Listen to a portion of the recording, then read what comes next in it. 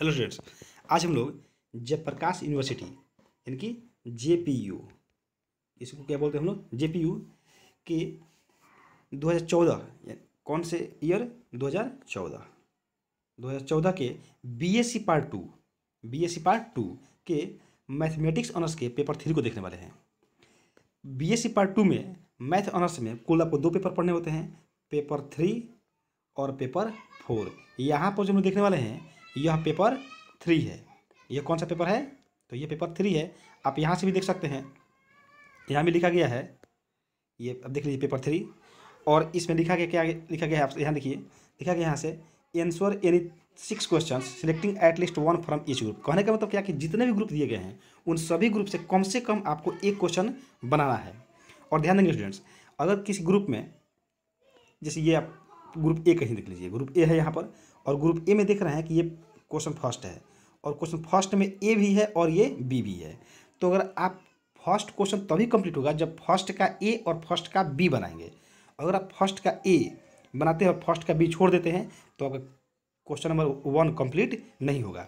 तो question number आप 1 देखिए, लिखा गया है prove that the limit of a function at a point if it exists is unique. फिर देखिए बी में क्या लिखा गया है, so that the function F x equal to 1/x² is uniformly continuous on A comma infinite. ए पर क्या है, क्लोज है, और इन्फाइनाइट पर क्या है, ओपन है। Where A greater than 0 but not uniformly continuous on 0 comma infinite, और ये दोनों पर क्या है, ओपन इंटरवल है। दोनों में क्वेश्चन देखिए, सेकंड का ए क्या कहता है, late F x comma Y equal to root under x mode of x into Y then so that F of x comma Y is continuous at 0 0। और बी में क्या लिखा है question, so that limit x कमा Y tense to 0,1 tan inverse Y by x does not exist. तो ये question जो आप देख रहे हैं ये ग्रुप ए के 2 क्वेश्चन है। इसके बाद देख रहे हैं हम लोग क्वेश्चन नंबर 3 को। क्वेश्चन नंबर 3 देखिए, यहाँ आप देख रहे हैं क्वेश्चन नंबर 3 लिखा हुआ है। क्वेश्चन 3 के ए में है फाइंड द मैक्सिमम और minimum values of the function x³ into y³ into 1 minus x minus Y.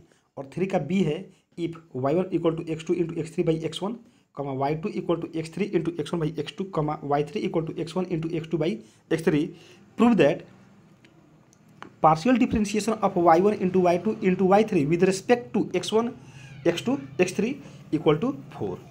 इसके बाद देखिए क्वेश्चन 4 को, क्वेश्चन 4 लिखा हुआ है यहाँ देख लीजिए।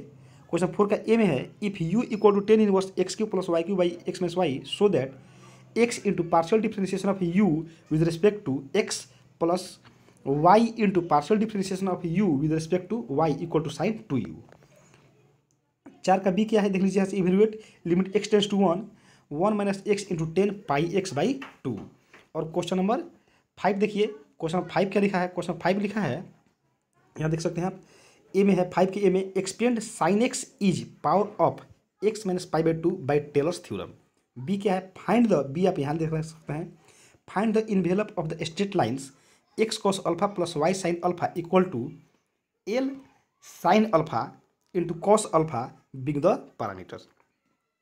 6 को नंबर क्वेश्चन है। 6 का ए पहले देखिए, if u equal to log of x³ plus y³ plus z³ minus 3xyz so that partial differentiation of u with respect to x plus partial differentiation of u with respect to y plus partial differentiation of u with respect to z equal to 3 by x plus y plus z।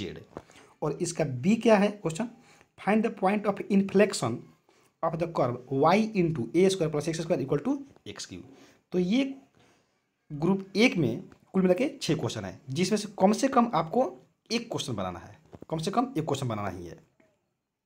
उसके बाद देखिए, और आप देख रहे हैं ये भी देखे हैं कि सभी क्वेश्चन में ए और बी दोनों है। तो अगर आप एक छोड़ देते हैं और बी बनाते हैं या बी छोड़ देते हैं ए बनाते हैं तो आपका वो क्वेश्चन कंप्लीट नहीं होगा। वह क्वेश्चन तभी कंप्लीट होगा जब आप उसमें के ए और बी दोनों बनाते हैं। अब आते हैं हम लोग ग्रुप बी में। आप देख रहे हैं यहाँ ग्रुप बी लिखा हुआ है। ग्रुप बी में भी आप जितने भी क्वेश्चन देखेंगे सब में ए और बी दोनों लगा है। तो आपको याद रखना है कि ए और बी दोनों बनाना है। अगर आप ए बनाते हैं बी नहीं या बी बनाते हैं ए नहीं तो आपका क्वेश्चन कंप्लीट नहीं होगा। क्वेश्चन कंप्लीट तभी होगा जब आप ए और बी दोनों बनाएंगे। तो क्वेश्चन नंबर 7 को देखिए, क्वेश्चन नंबर 7 में है if a sequence is convergent then so that it's limit is unique. B में क्या कहता है, prove that every Cauchy sequence is bounded.